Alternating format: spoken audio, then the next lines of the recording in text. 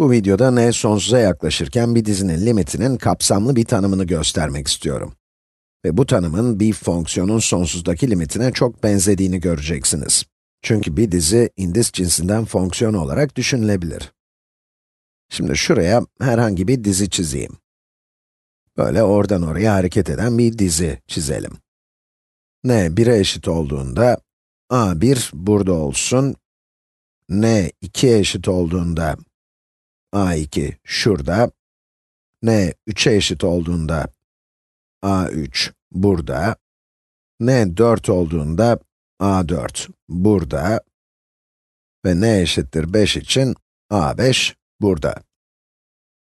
N değerleri 1, 2, 3, 4, 5. N büyüdükçe AN'nin değerleri bir sayıya yakınsıyor. Gittikçe yaklaşıyor ve bu L değerine yakınsıyor gibi görünüyor. Şimdi ise L'ye yakınsamanın tanımını bulalım. L'ye yakınsamanın matematiksel anlamı şudur.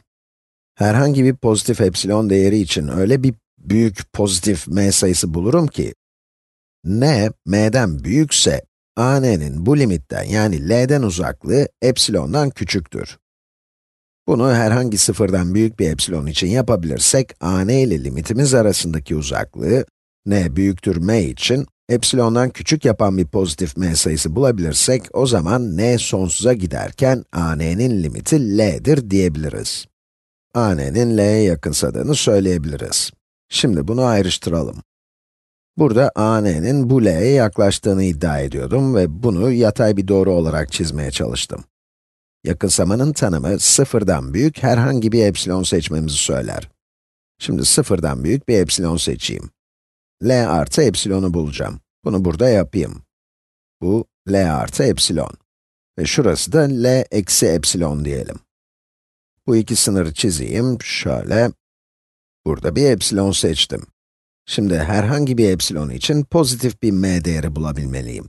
M değerimiz şu olsun.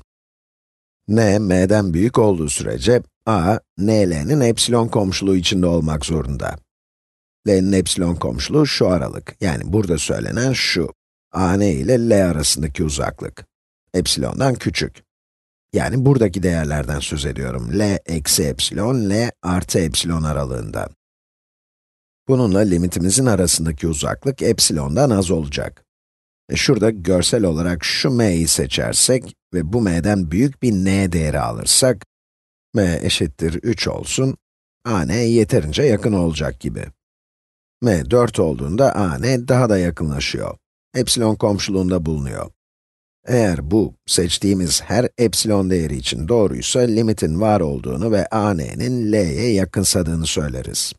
Bir sonraki videoda bu tanımı kullanarak bir dizinin yakınsadığını ispatlayacağız.